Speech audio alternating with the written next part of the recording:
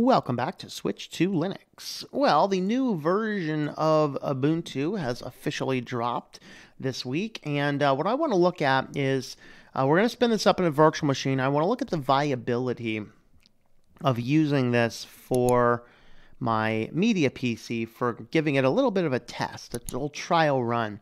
So the concerns, of course, that I had is some of the issues going on with the Snap Store and stuff. And after the last show, I was actually provided with the bug reports, and there's two specific bug reports. We're going to check the status of these guys in the official build.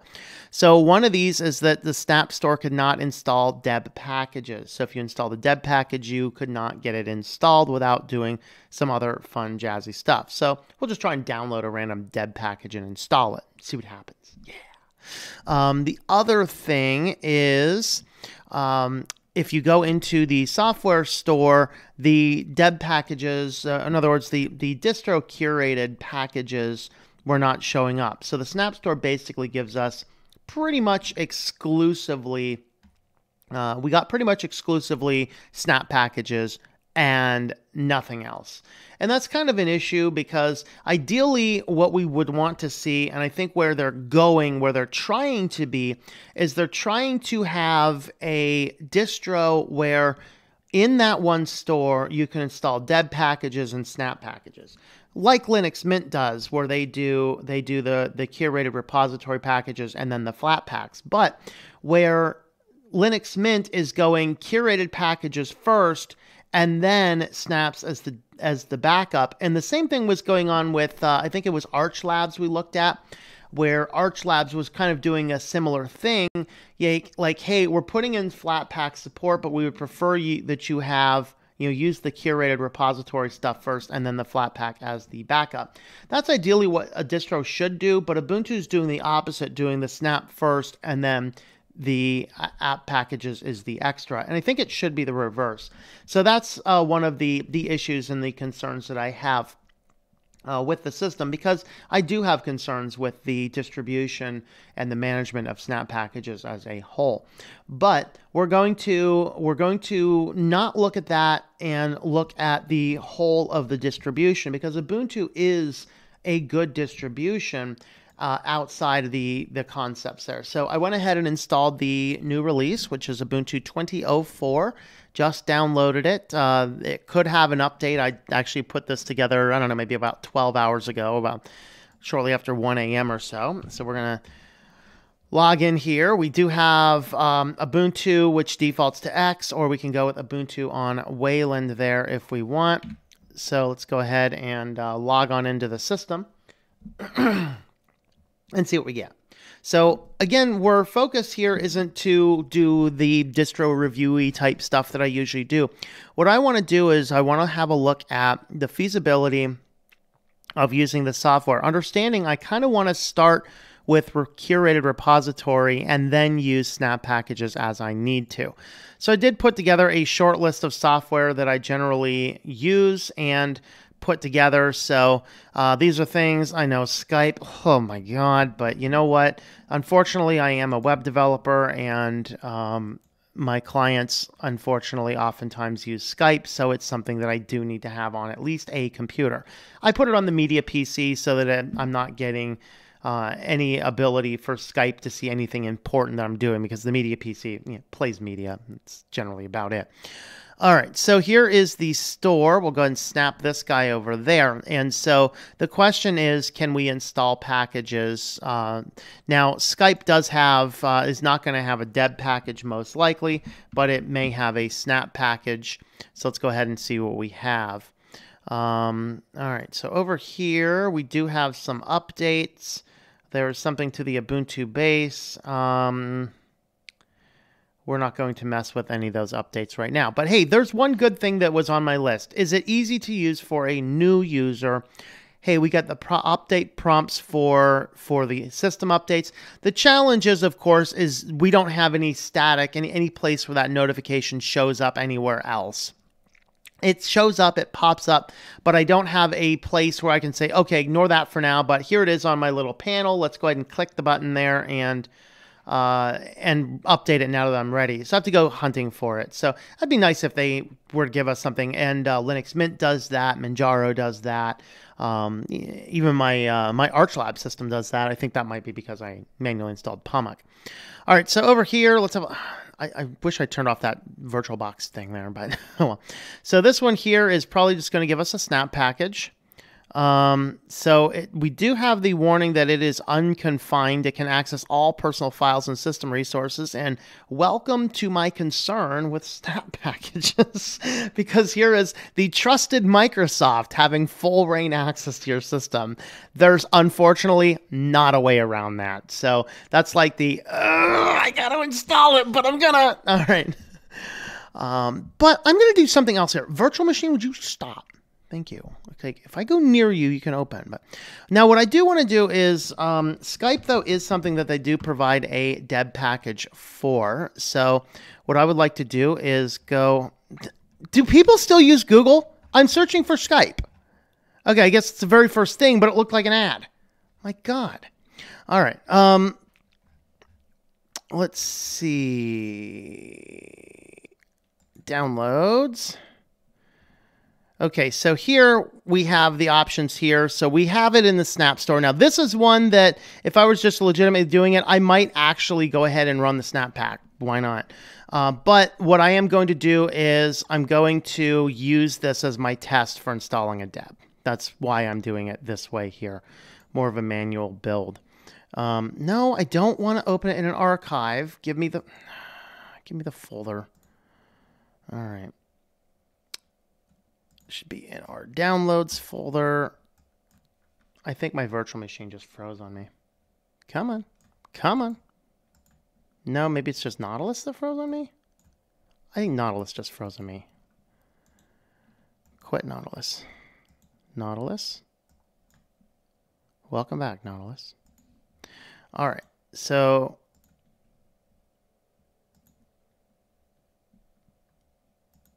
let's see if it works. So deb packages, it looks like they're not defaulting to a software installer, but it looks like it's probably going to work. Enter my super secret password. That's definitely not 123. And it does appear to be installing. So that's good. The system default is not set to install deb packages. Maybe that's for the better. There is going to be a way to change that. Let's see if I can find that right off the that there. Default applications. Let's see if deb is something I can actually change. Not there. I should be able to change it in MIME types though. So if I were to right click, properties, open with, so recommended. Okay, so it did reset it to the default to install it. So doing that the first time reset that. Okay, that's probably good. Next time I get a deb package, it's probably going to work for me. All right, so that's good. All right, so let's verify that Skype is installed. And it does appear that Skype is installed. So yes, deb packages are installing just fine. So no issue there. So that's resolved. That bug is no big deal. So Skype's there. Again, if I were doing this just a quick build, I would definitely recommend installing the Snap before I go and download something from the website. Just for clarity, we just did that to have a look at the feasibility. All right, next thing I want to do. Now, remember, everything else I want to run as a, everything else now I want to run... Okay, Snap Store, search, thank you. Everything else I want to run as a repository package unless I don't have another option. So let's go ahead and look for Kodi. Now, this is where we'll have the bug that they have this mostly resolved. We do have Kodi down here. What they don't have fixed is they don't have... one thing I found is that they don't have all of the repo software in here yet. The other thing is when you do find repo software, oftentimes it does not contain the icon. I can deal with that. So you can see the source here is the source here is from the repositories, not from a snap. So let's go ahead and install Kodi. All right. While we're doing this, though, I'm going to boot up a terminal, and I want to see what what packages are already here. So we're going to do a snap list. So right now we have Core, GNOME 334, GTK Common, Snap Store, and Snapd are our listed Snap applications. All right, that says Kodi is installed, and indeed I see that we have Kodi, and I am not going to click on the boot Kodi because that will go into a full screen mode. All right, next application I use is I do use Evolution and Thunderbird. I use both applications. So here is Evolution. This is from the repository versions, and the icon works. Everything's good. So Evolution looks perfect. So far, so good. We're getting all of the software that I need. Let's go ahead and keep letting that do its thing. It's working on the installation. Chromium. This is going to be an interesting application. One of the early concerns is that this guy here is probably the snap. We have snap, snap, snap, snap. So all we have is snap. But the sad thing is, even if we actually had the Chromium from the apt, even the apt repository one installs the snap. Are you guys ready for that fun one? And that was another concern that I had. So again, remember our snap list. We don't have anything there. Now we're going to do a sudo apt install Chromium from the apt. Oh, wait, hold on. Oh, that's right. It's Chromium browser. Because Ubuntu also has Chromium. So you can see what it's doing here. It's installing the Chromium snap. Look at that. So we're getting the snap installed, even though I would prefer it not install a snap, but that's kind of our choice. When that's done doing its thing, we'll go ahead and do that. Let's go ahead and have a look at what our options are for Kdenlive. Okay. So we do have two Kdenlives listed. So the one with the pretty icon is probably the snap. And that is indeed the snap. Developed directly from KDE, so I'd be inclined to trust that one because it's coming directly from the developers. And then we do have Kdenlive from the repository as well. So yes, it does appear as though the software that I want is in here. Do I care the icons are there? I would like them to be there, but you know what? I'm okay with that bug. That is a bug I can live with. So that's good. And I don't want to try and install anything until Chromium's done installing itself. That could pose errors. Let's see. We installed Evolution. So let's go ahead and have a look at what Evolution looks like over here. We're going to cancel the wizard, and here we have Evolution. Very nice. Okay. I don't know if this is stuck or what, but it's been stuck on 20%. Let's go ahead and let it go for a little bit. Let's see if there's anything else while this is doing its thing. I want to see if there's anything else I can look at the system to verify anything else I might want to do. Okay, default web browser is Firefox. We have a couple options there. Calendar's defaulting to Evolution. Music is defaulting to Rhythmbox. Video is videos. Photo is photo image editor. So that is all good. So our basic backgrounds. Let's see what type of backgrounds we have available. All right. So we have, looks like we do not necessarily have a lot of them. We do have a nice, more of a light background and just a couple of other little things. Is that a duck? What is that thing we're looking at? It's intriguing. All right, go ahead and do that. All right, so we have a light, we have a standard, and we have a dark option. So that's actually good. We can choose that. We can auto hide the dock. I don't like the size of the dock, so let's go ahead and make the dock a little bit smaller. That's good. Notifications, so we can turn on or off notifications. Here's individual applications. So connectivity checking. This is one to just kind of monitor if connections are working. If you're a privacy guy, you might want to turn that off. Location services. I do like on the install, you have the option to enable or disable the Notification services in the default is turned off. So if you just click next really fast, location services is turned off. Huge win. I think that that's an excellent way to handle that. File history, we can turn it on, turn it off, diagnostic stuff.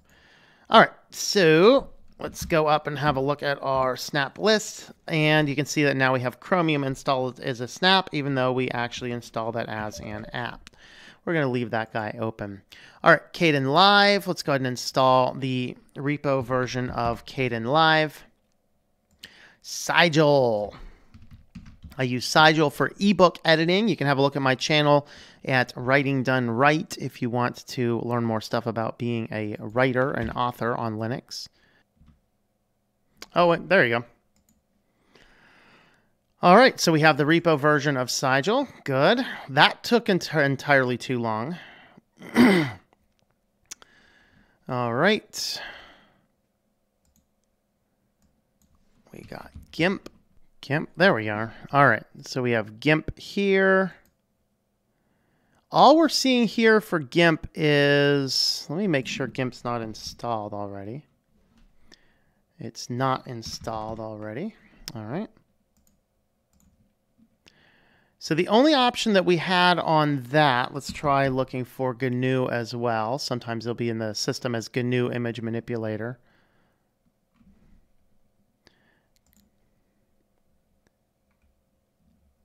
That's Snap. Looks like our only option for installing GIMP that I can see here is going to be from the Snap store. Let's go ahead and do a sudo apt install GIMP.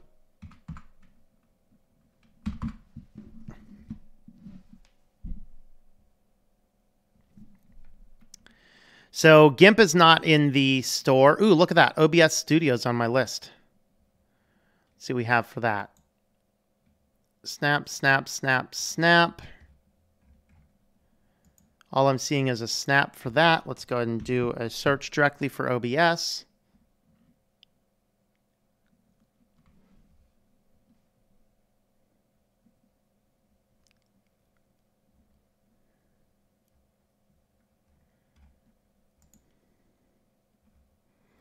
That's still our snap.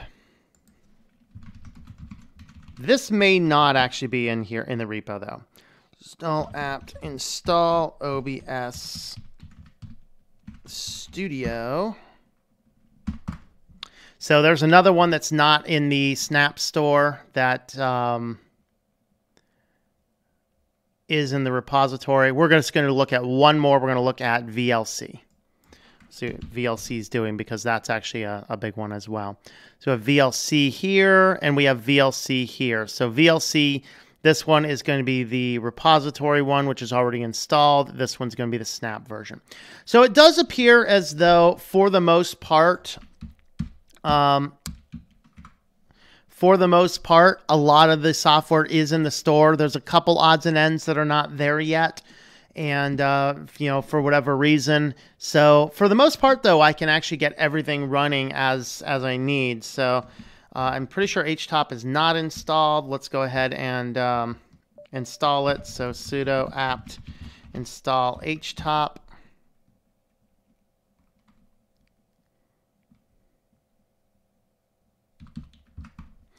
So we're running right now on 1.3 gig. With the software store running and stuff like that. All right, so there's that, there's that. So with that drop down, we're at 1.2. Now what I might want to do is just reboot the system. Rebooting the system will actually give us a better indication of how the system runs. So let's do a sudo reboot. And see how the system runs right on the boot up.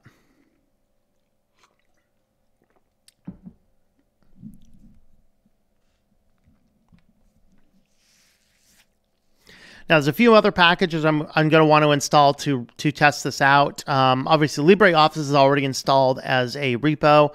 I'm going to want to install KeePass XC and maybe a few other odds and ends. But I think what I might do is I want to give it a chance to run it on hardware and see how it's going to work for me. So let's log in there, and then we'll just kind of boot up a terminal from there.